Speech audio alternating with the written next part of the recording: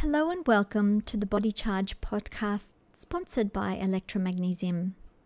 Thank you for tuning in. My name is Sandy Sanderson, and in this program I will cover some basics about pain management using natural non-drug methods. If you have a pain on the bottom of your foot, rather than reach for an analgesic tablet, the first thing you should do is take your shoe off to check if there is a stone in there. And when it comes to any other pain, do you know the cause of it? Or are you just popping pills to numb the pain? We know that when we feel pain, it is a sign that the body is trying to heal from some kind of assault, some kind of injury. But what if that healing process doesn't happen the way it should? What if the pain keeps lingering on? Pain can manifest in many parts of the body, including gut digestive system, bladder, uterus, back, joints, lungs, head, heart, flesh wounds, tennis elbow, and other repetitive stress injury.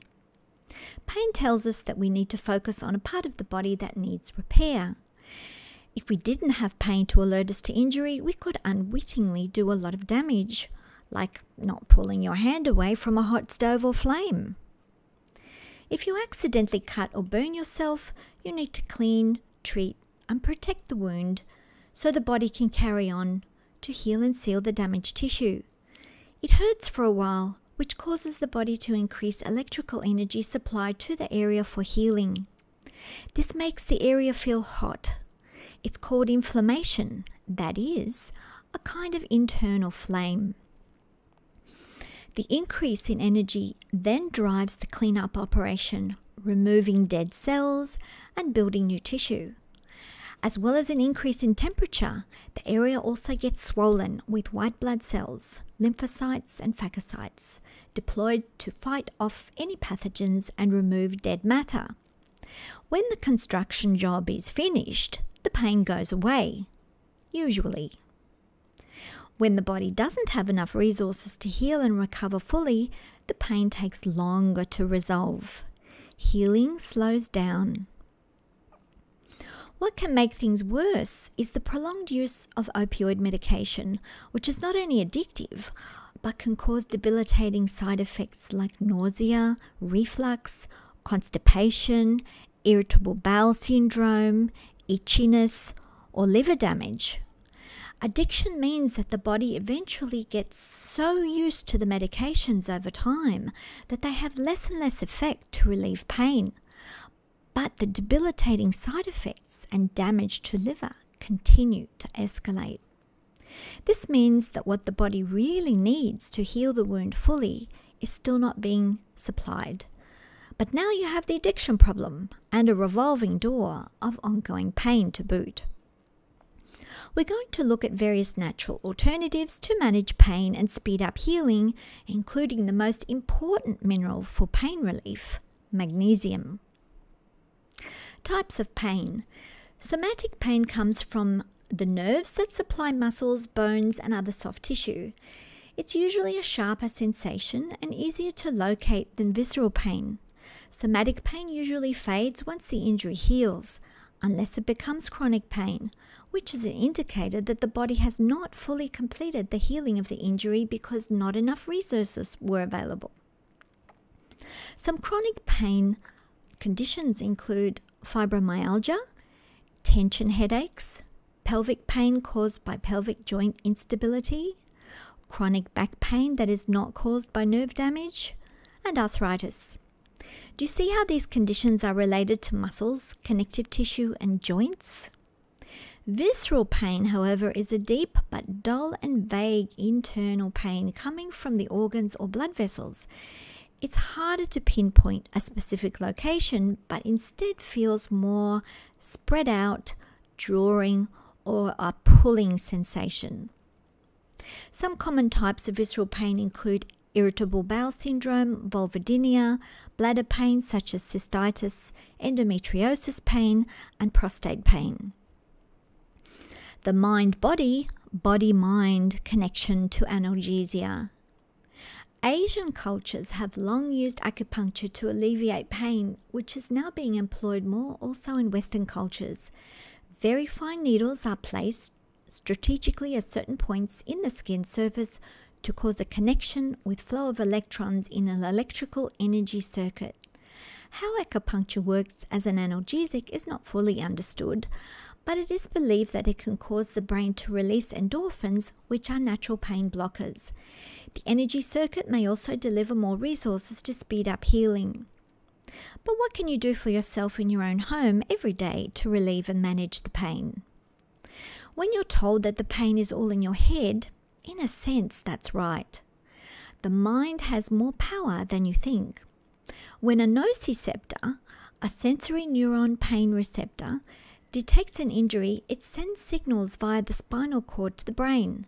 The brain then has to make a judgment about the severity of the injury, which then determines the level of pain directed to the body part, so that we are alerted and can do something about it.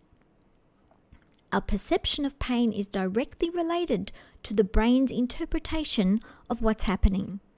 This is how yogis in meditation or people like Wim Hof can mitigate against painful activity. They can minimize the severity of pain through mind control techniques that convince the brain that the severity of the painful activity is not so bad. This allows them to detach and not feel the pain as much anyway. Everyone can learn to use these mindfulness meditation techniques to reduce the level of pain, and it's probably something we should be teaching our children. Once you learn, you have this tool forever, and it's free. Another helpful technique to mitigate pain, and which goes hand in hand with meditation, is deep breathing exercise to stimulate the vagus nerve and endocannabinoid system, as well as to lift oxygen levels and alkalize the blood.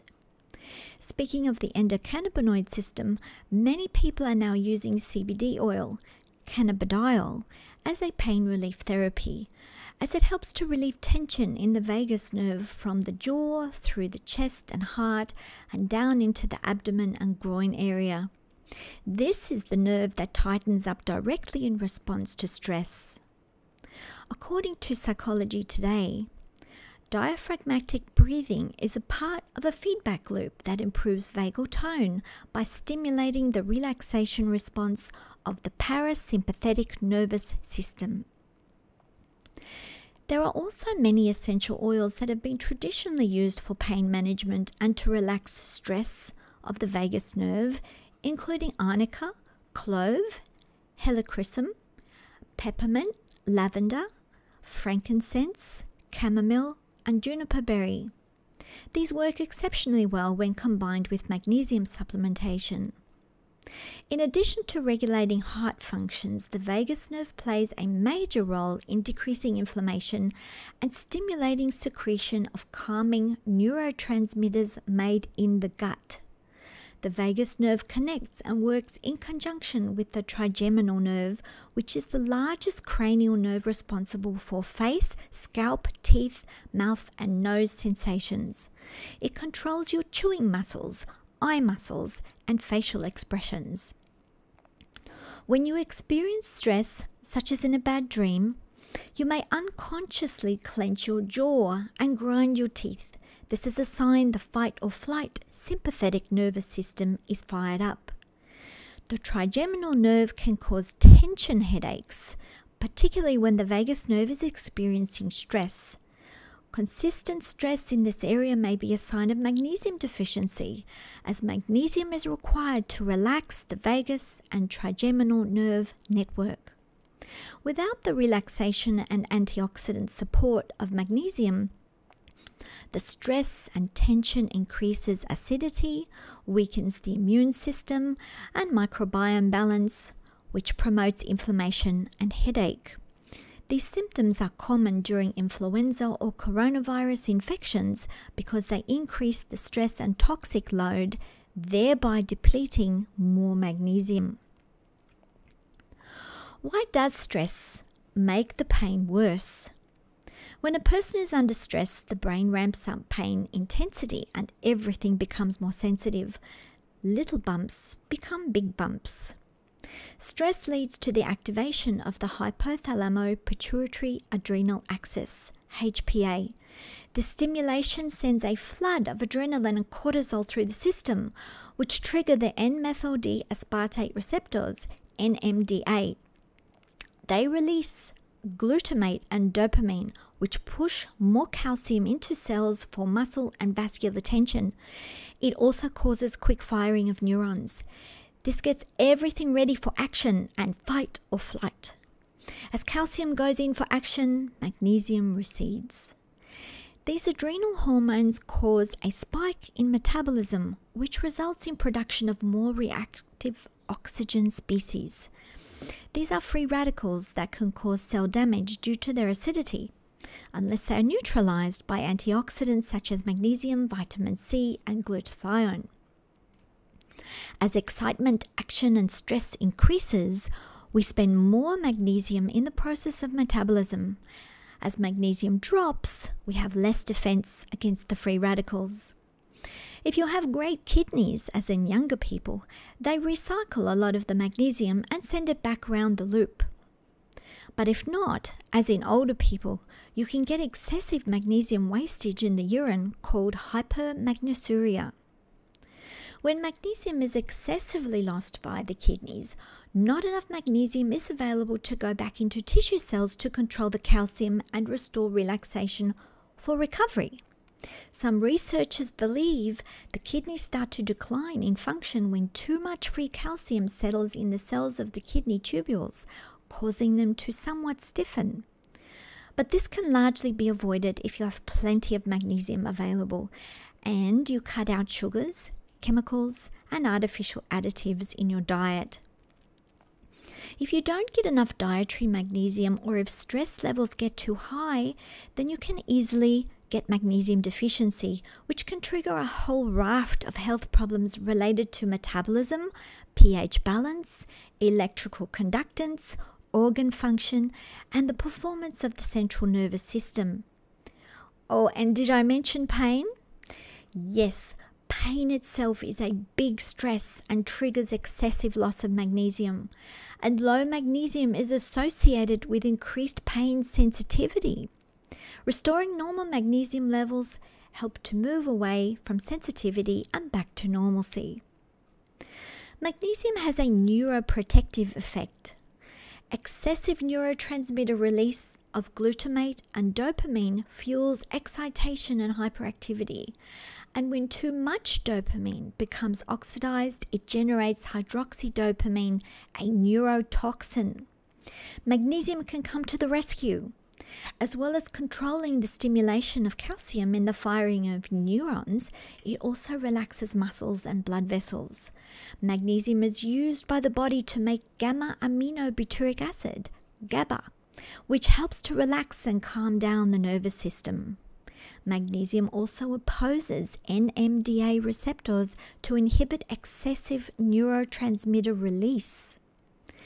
In this way, magnesium dampens down the excitation and stress response so the body can recover its resting phase, the parasympathetic mode. If you haven't got enough magnesium to restore balance, your brain may get hooked in the excitatory phase way beyond what is needed. This causes production of excessive free radicals, which can inflame and destroy neurons.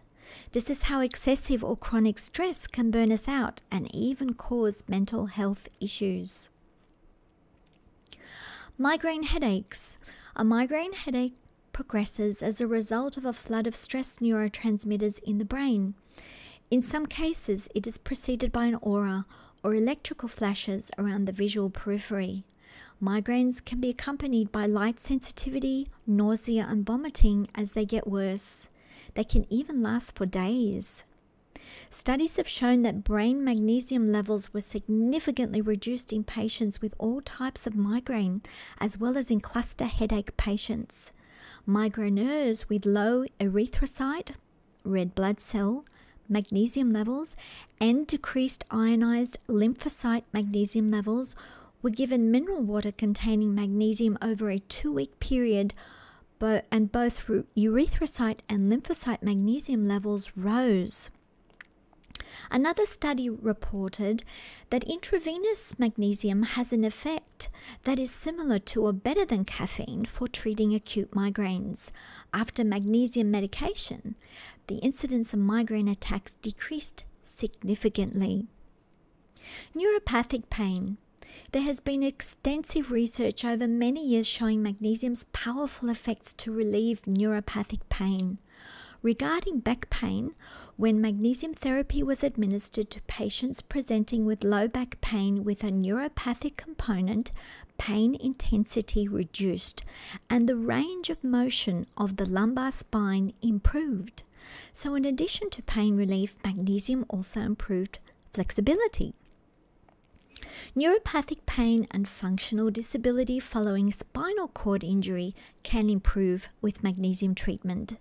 Neuropathic pain includes diabetic neuropathy, postherpetic neuralgia, cancer-related pain, trigeminal neuralgia, post-amputation pain, polyneuropathy, radiculopathy, and post-stroke pain. Fibromyalgia. Fibromyalgia is a common chronic pain syndrome without a specific etiology. Researchers are still baffled by how it comes about, but they observe its common symptoms of fatigue, depression, and sleep disturbances.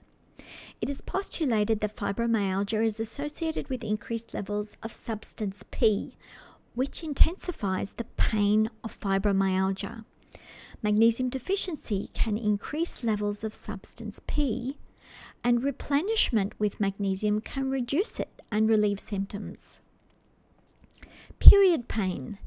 Dysmenorrhea or period pain can be alleviated by magnesium supplementation due to its anti-inflammatory and relaxation effects. Surgery and post-operative pain.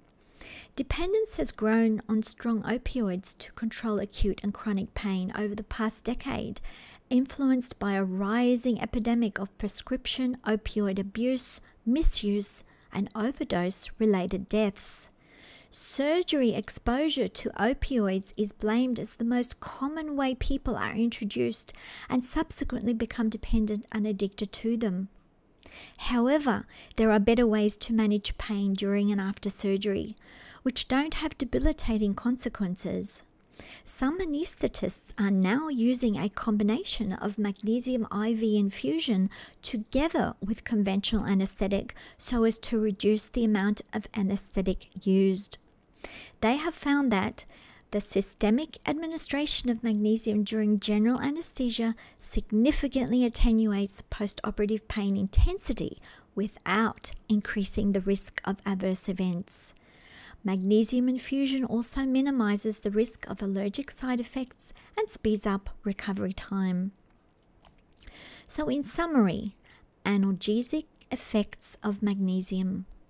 The primary mechanisms through which magnesium produces its analgesic effects are 1. As an antagonist and dampener of the N-methyl-D-aspartate NMDA receptor ion channel in the spinal cord. The NMDA receptor plays a key role in central nervous system sensitization. Therefore, pain is felt more intensively and sensitivity is increased when the NMDA receptor is activated. 2. Relaxation of pressure via control of calcium. Magnesium blocks calcium channels and modulates potassium channels. It maintains membrane integrity, blood fluidity, arterial flexibility, and electrolyte balance. 3. Anti-inflammatory effects. Low magnesium and increased calcium has been shown to trigger an inflammatory response due to phagocyte priming. Neutrophils and macrophages from magnesium-deficient rats were more easily triggered and generated more reactive oxygen species even without any stimulation. But increased magnesium, on the other hand, had an anti-inflammatory effect. 4. Magnesium activates the nitric oxide pathway to dilate and relax the vascular system. For maintenance of normal magnesium levels, researchers suggest a daily ongoing magnesium supplementation of approximately 400 mg. However, some patients recovering from injury require higher doses of around 1,000 milligram a day. Transdermal magnesium can deliver more magnesium to cells than oral tablets and powders because it bypasses the digestive system, which is often struggling to digest supplements and foods due to the stress of injury and illness. With magnesium via skin, people can soak in it or massage in the amount and concentration they need to feel a faster and quicker pain or cramp relief and relaxation of muscles and the vascular system. It's very calming and helps to promote sound sleep too. So remember, magnesium treats both symptoms and the causes of pain without the negative side effects. I hope this has been helpful to you. Please check out our website elektramagnesium.com.au for more information about magnesium via skin. Thank you.